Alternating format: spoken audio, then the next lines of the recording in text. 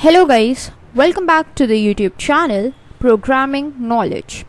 In today's Microsoft Excel VBA video, we are going to look at the different types of loops that are available to us in Microsoft Excel. In the previous few videos, we have already taken a look at the for loop in detail. Now, for loop is one of the most popular loops that we have in Microsoft Excel. But this does not mean that it is the only loop that we have got. We have actually the for loops in Microsoft Excel, and these are for loop, which we have already studied about. Then we have for each next loop, do while loop, and the do until loop. Now the reason why we have these for loops is because all of these for loops are different in their syntaxes. They accept different kind of values, but their function is common. That is, they used to iterate over and perform the repeated tasks again and again. All of these loops are used to ease out our work. They are used to actually iterate multiple times over the same thing and used whenever we have to do the redundant job. So when we looked at for loop, we know that for the for loop to work, what do we need is the starting and the ending value to be present. So the for loop can only work when we know exactly that how many times we need to execute the loop, what is the starting value of the loop and what is the ending value of the loop. Then only the for loop can work. But this is not always the scenario when we exactly know that how many times we need to execute the loop. So to overcome all of our problems, we have these different types of loops available with us, and these loops are something known as for each next loop, do while loop and do until loop. Now each and every loop has its own features, has its own properties, which we are going to see in today's video. So let us create a new sheet. This is sheet 5, and let us insert a new module, and let's name this module as loop types, so that we are able to understand that what we are going to do with this module or with this macro. That is, we are going to study the different types of loops that we have. So let's create a sub procedure and also name it as loop types, so that this is actually the name of our macro itself, loop types.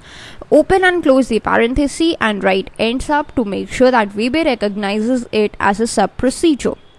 Now let us first write in the comments that what loop types we have. We have a loop known as for loop. We have already looked at it, so I'm not going to discuss about it. Then we have next loop, which is known as the for each next loop. Then we have something known as the do while loop. And then we have something known as do until loop. So these are the four types of loops that are available to us in Visual Basic. Let us start with the for each next loop. So to start with it, let us first look at its syntax. In the for loop, we looked at an example in which we displayed the name of all of the sheets that were available in the current workbook to us. So we are going to look at the same example, but with the help of the for each next loop. So for that purpose, let us just write the for each next loop. So first of all, let me just write this code: dim sht as worksheet, and then I'm going to write this for each loop, each ht as this workbook dot sheets. Actually, it's going to be in this workbook dot sheets, and then you need to write the piece of code which is the name of the sheet. So let's just write this next statement, and here let's just display it in the form of a message box as sht dot name. So this is the piece of code that you need to write, this whole 4 line of code that you need to write for the for each loop to display the name of all the sheets. Now we have taken a message box over here. So let us understand the working of the for each loop. First of all, we have declared a variable named SHT as a worksheet variable, which means SHT will hold the worksheets as the whole. Okay. Now using the for each loop, we have to write the in keyword. Like in the for loop we wrote the keyword to, so in the for each loop we have to write the in keyword. SHT is the variable that is of type worksheet, so we write for each worksheet in this workbook.sheets. Now this workbook, we know this is an object which is used to refer to the present workbook.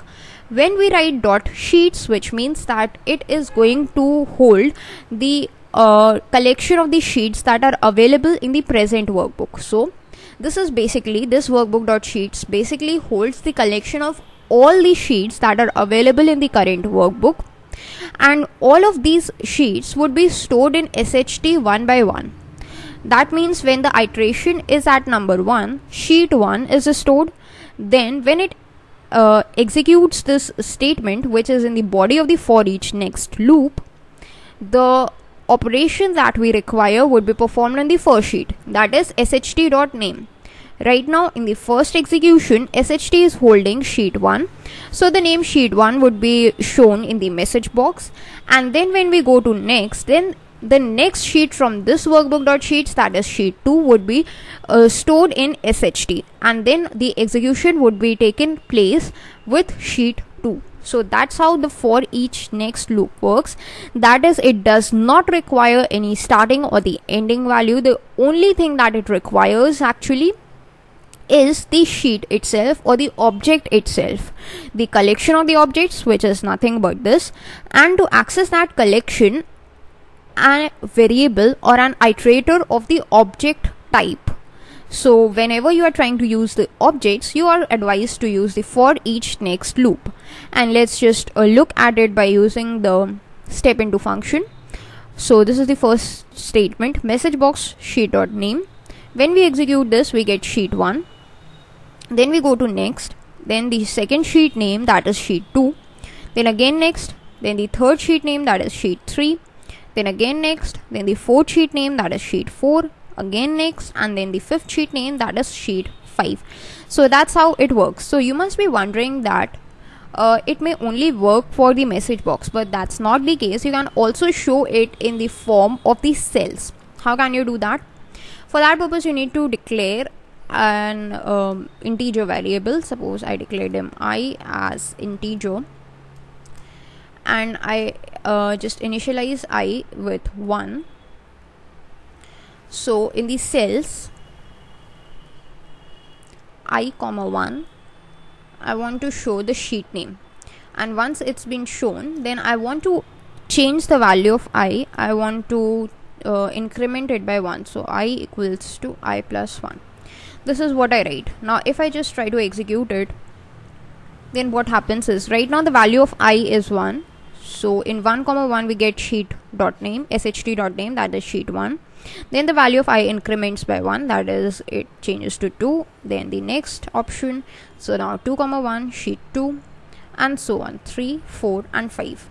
So that's how it works. That's how you can use the for each next loop. You can iterate through it, and that's how it works. So this was all about the for each next loop that you need to understand, and that is all for this video. Also in the next video we are going to cover this do while and the do until loop and understand their working with the help of the examples. So this is all for today's video, and thanks for watching.